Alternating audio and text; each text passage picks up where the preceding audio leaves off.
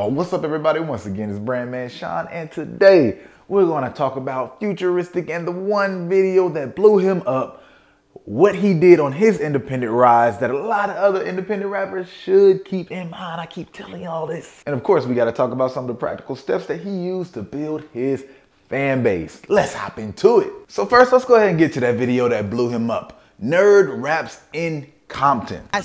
Would you mind if I rap to you guys? Yeah, go ahead. I just wrote a song this morning, and this is my first song. I just want to know if you guys like it. And you just tell me if it's good or not.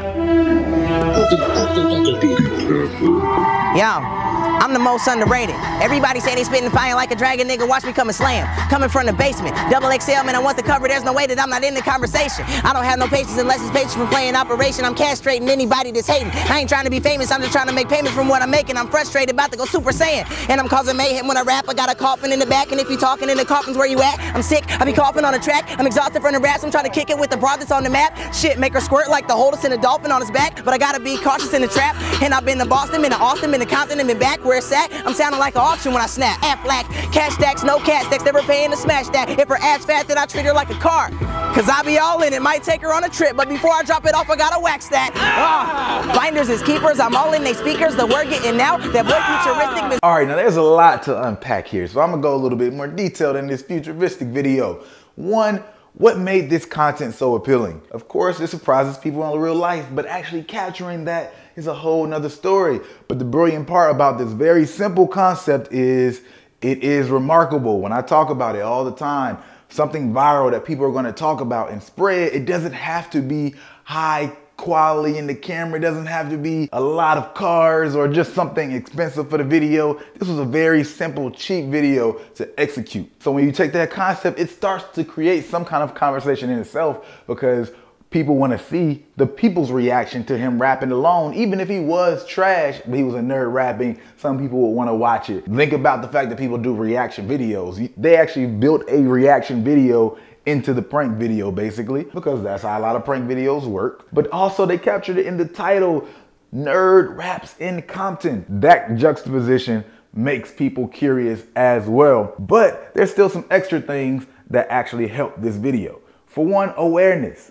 Big Dolls TV is where this was posted, because Futuristic did this in collaboration with that channel. His channel was already popping, and we're gonna get a little bit deeper into why this unique case is something independent rappers should look at more often in a bit. But first, I also gotta mention that the best thing the Futuristic did for itself was actually dropping their song the day that that video dropped.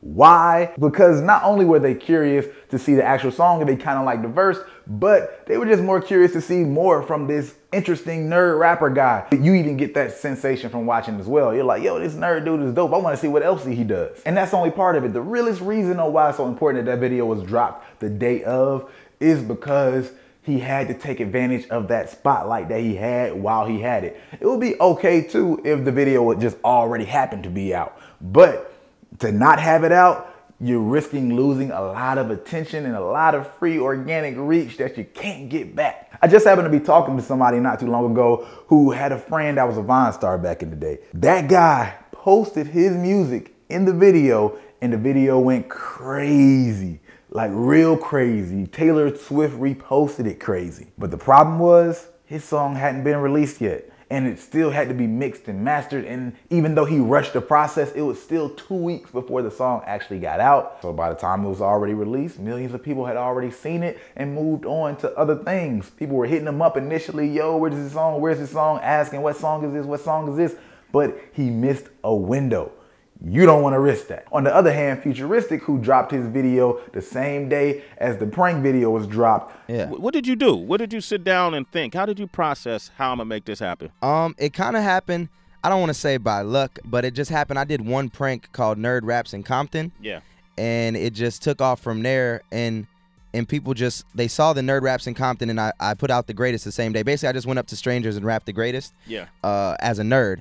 And so it kind of took off, and I put out the music video the same day, and both of them, like, one got like 400,000 views first day, like the prank, and then the actual video got like 300,000. So I was like, you know, this is something. And then even still later on, when he came out with the album As Seen on the Internet, I popped off from doing that nerd rap. Yeah.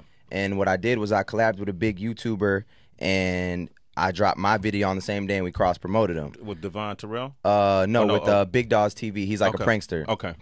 So we did that, and I just got hella fans from it. So I was like, if I could do that one time, what would happen if I did a whole album and every song was like that, where I grabbed the biggest people from the internet that they're not even in music necessarily, just big people from the internet, and incorporated them into the album. Yeah. And did pranks and skits and all this different stuff for their channels and cross-promoted. So that's what As Seen on the Internet is, man. It's music, and then there's a ton of visual stuff that goes with it, with all these big people that kids are following on the internet. That way, he can bring in those new audiences, give himself new exposure. That's how powerful he realized that concept was.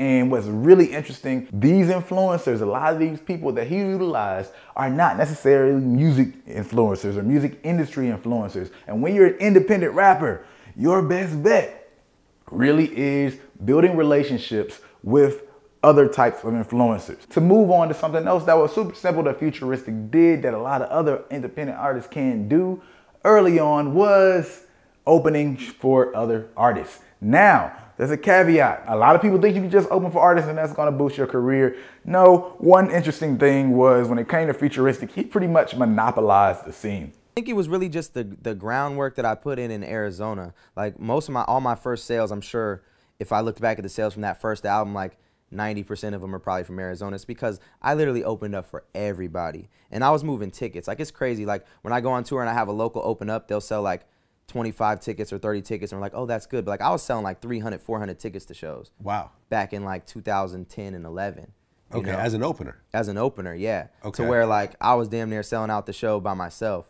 He didn't just open for one big artist one time and then see some interesting boost from it. He had to do it again and again and again. He was opening for pretty much, as he said, everybody that was coming into his city, or really just Arizona in general. He was hopping on show after show after show, and to think, if you see this guy enough opening before people, you really start to know him, to become familiar with him. So that's something that really helps, but he was actually doing that to the point that it was hurting him for a second as well. And this is when we talk about the knowing your demographic, knowing your target. And like, you weren't really focusing on, I guess, like the urban lane. You were focused more on like the college kids. Yeah, most definitely, yeah. Because I did, like I said, I opened up for everybody. So like my first few shows, I was opening up for like this cat named Willie North Pole.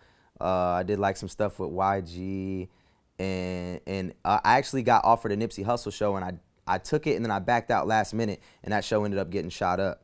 So and like 3 or 4 people got shot. It was crazy. So basically, I just did shows like that, and something bad would always happen, and the crowd wouldn't vibe with me because I wasn't hood as fuck. Right. So I was just like, this ain't for me. I need to just get my own fans. This didn't necessarily mean that he was only focusing on literal colleges, but it was just him starting to realize that there's a certain type of crowd that liked his music, and he needed to back away and stop doing every show just to do every single show. Even look at the fact that he did the Nerd Rap series. Yeah, that was a caricature, like a character that they built for that particular prank, but there was some kind of similarity in kind of who he was and how he presents himself still when we think about the interest of his demographic. Look at the fact that his videographer's YouTube page is called Buff Nerds TV. Look at the fact that he had videos like Minecraft, Call of Duty. All these things come together to really speak to a certain demographic, but he wasn't able to fully capitalize off of it till he realized where he needed to focus in terms of who he performed for him and who he got in front of in general. So to take all that and just mention 4 dope things that Futuristic did that was really helpful in his career was 1, opening for other artists, and not just doing it on such a level that he was opening for so many people that the people who like this person and this person and this person got to see him 3 times because he was opening up for everybody. And this strategy is going to be even more powerful if you're in a state like Arizona or any city where it's not super popping like New York, LA, Atlanta. Why? Because there's just less competition and it's easier to get in front of a lot of people again and again and again using that strategy. Now, the second thing that he did was be yourself. And I'm using Futuristic's words when I say that because that came directly from his realization that, yo, maybe I shouldn't be opening up for Nipsey Hussle. His fan base probably isn't going to be my fan base. And then another big thing that Futuristic said is collaborate with artists that are bigger than you. But I want to add something else, collaborate with people that are bigger than you, because once again, look outside of just artists.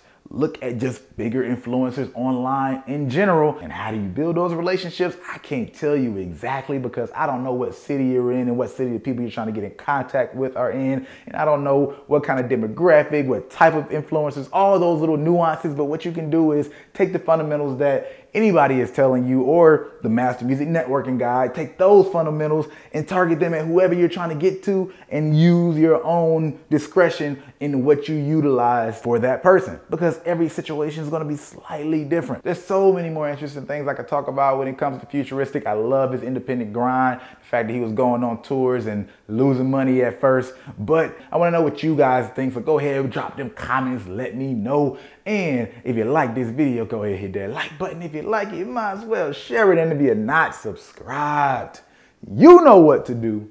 Hit that subscribe button.